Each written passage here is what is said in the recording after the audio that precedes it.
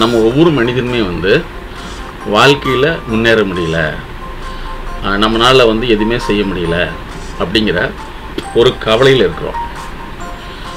அதே மாதிரி வந்து நம்ம வந்து நிறைய ஒரு தேவை என்ன அப்படிங்கிறத அடையிறக்கும், தேவையை வந்து செயல்படுத்துறதுக்கும் தேவைக்கான முயற்சிகளும் செய்ய தெரிய மாட்டேங்குது.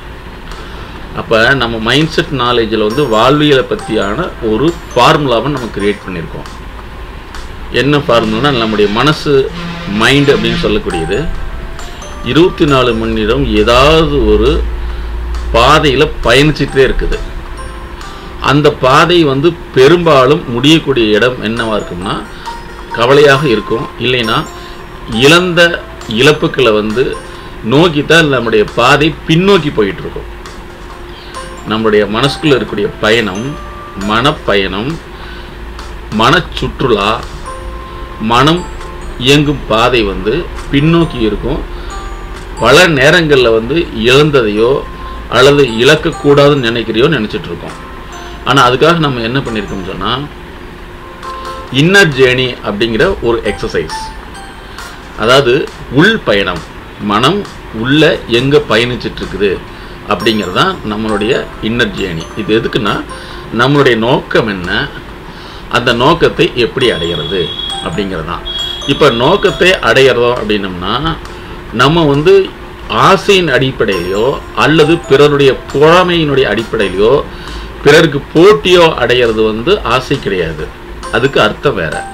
இயல்பாக வந்து நாம் சமுதாயத்துக்கு செய்ய வேண்டிய கடமையை நோக்கியும், நாம் நம்முடைய குடும்பத்துக்கு செய்ய வேண்டிய கடமையை நோக்கியும் நம்மளுடைய பயணத்தை துவக்கணும். அப்போ என்னென்னா, நம்மளுடைய மனசு வந்து 24 மணி நேரமும் ஒவ்வொரு செகண்டும் வந்து எதை வந்து நினச்சிட்ருக்குது, எதோடு இணைஞ்சிருக்குது அப்படிங்கிற ரீஃபைன் பண்ணுறதுக்கு தான் நம்ம மைண்ட் செட் நாலேஜ் அனாலிசிஸ் அப்படிங்கிற ஒரு கோர்ஸவே நம்ம டிசைன் பண்ணியிருக்கோம்.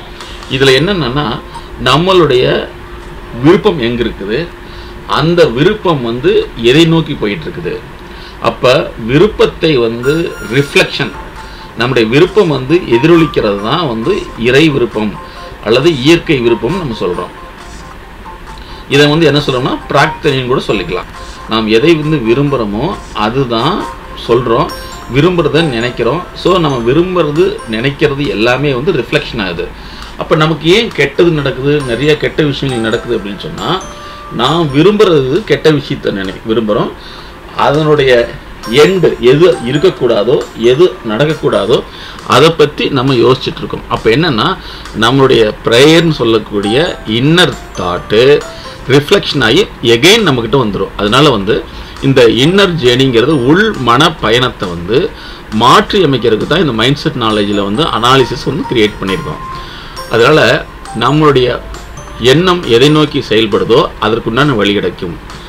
எண்ணம் வந்து இழக்கக்கூடாதுன்னு நினச்சிட்டு நம்ம செயல்படும்போது இழக்கக்கூடாதுங்கிறது அப்படியே வந்து இழக்கக்கூடியதாக மாறிடும்.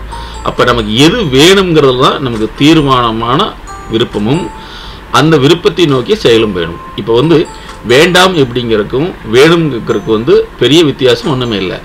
வேணாம் எதை சொல்கிறீங்களோ அதை நினைக்கிறீங்க. ப்ரேயருங்கிறது எதை நினைக்கிறீங்களோ அதுதான் ப்ரேயர்.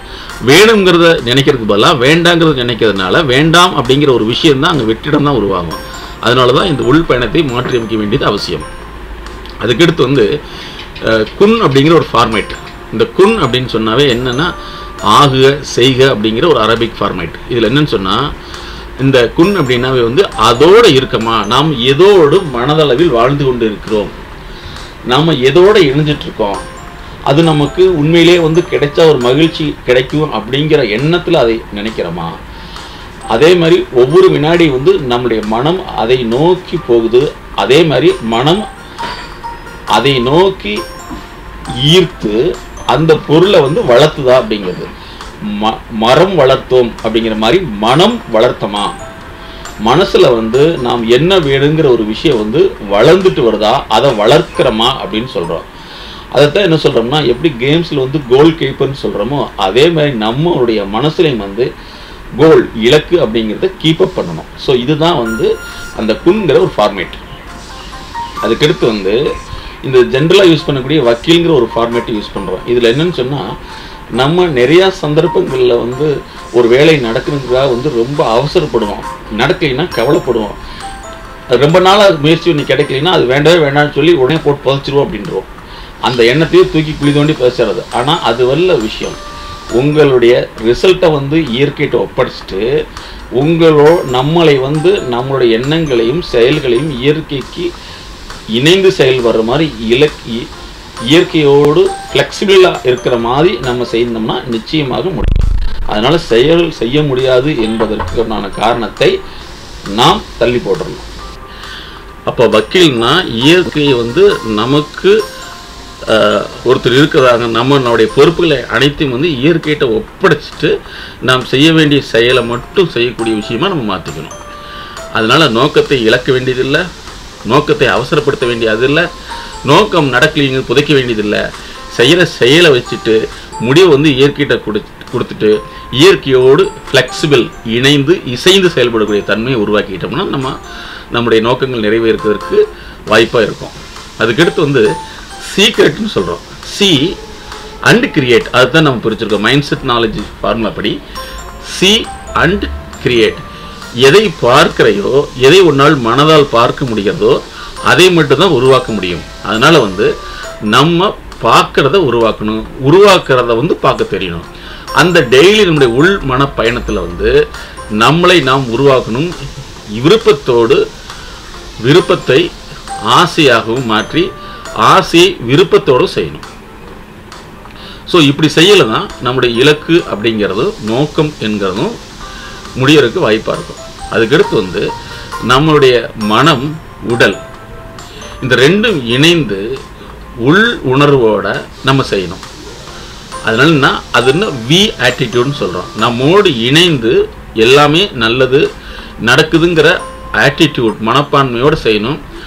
அப்படி செய்யும் பொழுது நடக்கக்கூடிய தவறுகளை தவறு என்று குற்றப்படுத்தாமல் தவறை எப்படி மாற்றிக்கொள்வதல், நம்மளுடைய தவறை எப்படி மாற்றிக்கொள்ளுதல் அப்படின்னு சொல்கிறோம்னா, எப்படி தவறை மாற்றிக்கிறது அப்படிங்கிற எண்ணத்தில் நம்மை அடிக்கடி மாற்றிக்கிட்டே போகும்போது தேவைக்கு தகுந்த மாதிரி நம்மளை வந்து மாற்றி அமைக்கும் போது நிச்சயமாக நம்மளால் சக்ஸஸ்ஃபுல்லாக பண்ண முடியும்.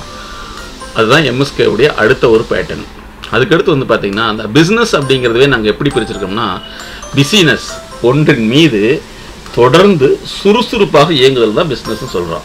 அப்போ மைண்டுங்கிறது எப்படி பிரிச்சிருக்கோம், மை எண்டு, அதாவது நம்மளுடைய முடிவு தான் மைண்டு, மனம்ங்கிறது நம்மளுடைய முடிவு தான். அதே மாதிரி வந்து எப்படி மனதை மனசை வந்து ஓப்பன் பண்ணுறதுன்னா கைண்டு, கீ எண்டு, ஒன்று இதுதான், இதுக்கு மேலே எதுவுமே இல்லை, இதுதான் கடைசி சாவி அப்படிங்கிற லெவலில் வந்து நம்ம அதை பயன்படுத்தணும். அப்போ தான் வந்து நம்மளுடைய நோக்கத்துக்கு தகுந்த மாதிரி நம்மளை மாற்றிக்க முடியும். அதனால் வந்து டிசைர் டு சேஞ்ச், விருப்பத்துக்காக மாற்றிக்கொள்ளுதல், ஆனால் விருப்பத்தை மாற்றாமல் விருப்பத்துக்காக நம்மளை மாற்றிக்கிறது. அதுக்கடுத்த ஒரு ஃபார்மேட் என்ன வச்சுக்கோங்கன்னா கிராட்டிடியூட்னு சொல்ல. கிராட்டிடியூட் அப்படிங்கிறது இயற்கைக்கு நன்றியுடன் நடத்தல், மக்களுக்கும் நன்றியுடன் நடத்தல். அப்போ கிராண்ட் ஆட்டிடியூட், அதுதான் கிராட்டிடியூடாக நம்ம பிரிச்சிருக்கோம். அதே மாதிரி வந்து கிரேட் ஆட்டிடியூட், மிகப்பெரிய எண்ணம், மிகப்பெரிய மனப்பான்மை, அதுதான் கிரேட் ஆட்டிடியூட்னு சொல்கிறோம்.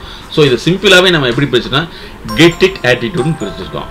ஸோ அதனால் வந்து இந்த மைண்ட் செட் நாலேஜுடைய பேசிக் ஃபார்மேட்டில் வந்து நம்முடைய உள் மனம் அல்லது மனம் உள்ளே எப்படி பயணிக்கிறது, எந்த எண்ணத்தோடு பயணிக்கிறது, எதை வந்து முன்னிலைப்படுத்தி பயணிக்கிறது, எதை பார்த்து அதை உருவாக்குறதுக்காக பயணப்பட்டிருக்குது, அதே மாதிரி நம்மளுடைய உடல் உள்ளமும் இணைந்து அதோடு செயல்படுதா, தொடர்ந்து அதோட சுறுசுறுப்பாக இருக்கிறோமா, இதுக்கு அப்பால் வந்து நடக்கக்கூடிய அனைத்துக்குமே வந்து நன்மையாக நடக்குதுங்கிறத இந்த gratitude, the great attitude, get it attitude நிச்சயமாக நடக்குங்கிற மனப்பான்மை உருவாக்கிட்டு செயல்படும் போது நம்மால் நம்முடைய நோக்கம் நிறைவேறும். ஆனால் எத்தனை நாளில் நிறைவேறும் அப்படிங்கிறத விட எவ்வளவு நாள் இதோடு இணைந்து பயணப்பட்டிருக்கிறோம் அப்படிங்கிறத பொறுத்து தான் வெற்றி முடிவாக்கப்படும்.